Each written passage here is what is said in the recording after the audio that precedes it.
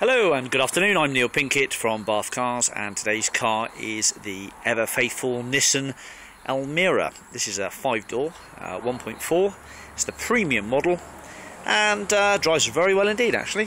Plenty of life left in this car yet, I would imagine. Just an 81k if I'm not mistaken, 81 or so. That's all in the description above. But this little video clip will just walk you around it and just tell you the bits that are visually easy to see. We've got a little bit of a scuff to the front bumper just down here. This car is supplied by St Martin's Nissan in Box, which is a local dealership. You can see 01225 number.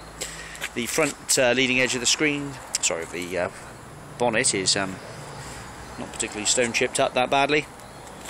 And it's not a stopper really, it's in fairly good condition. Metallic green obviously in the colour, rear drums, alloy wheels, and a hatchback to boot with the roof bars on the top, which we do have all the keys for to remove.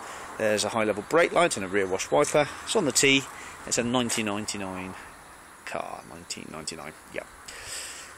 Okay, so yeah, I've driven it about 25 miles today from the depot and it drove very well. It starts on the button, there is central locking with it and 2 sets of keys, and all the books and service history is with it. It's going to come a bit later in the video.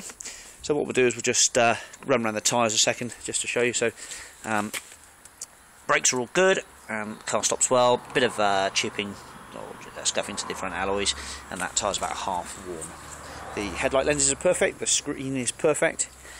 Here we go, another sort of half worn tyre, and I think the pads look pretty much okay in there, about half worn on the pads. On the back here, a Bridgestone, about half worn. So it looks like the tyres are all good.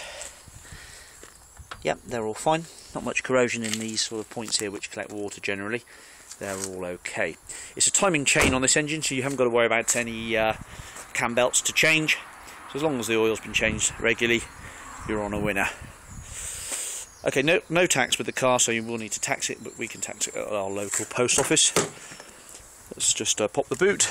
Just pull the boot like so, and this opens up to reveal a split folding rear seat. Could do with a little hoover in the back here. Oh blimey, look, brand new Dunlop spare, so on a steel rim, but still a brand new spare there, and some toolkit as you'd expect. Ooh, looks like one of the ballotters has left his. Shame he didn't hoover the boot very well, but he's left his spout for hoovering there. So we'll pop that to one side. Let's go and have a look at the documents then.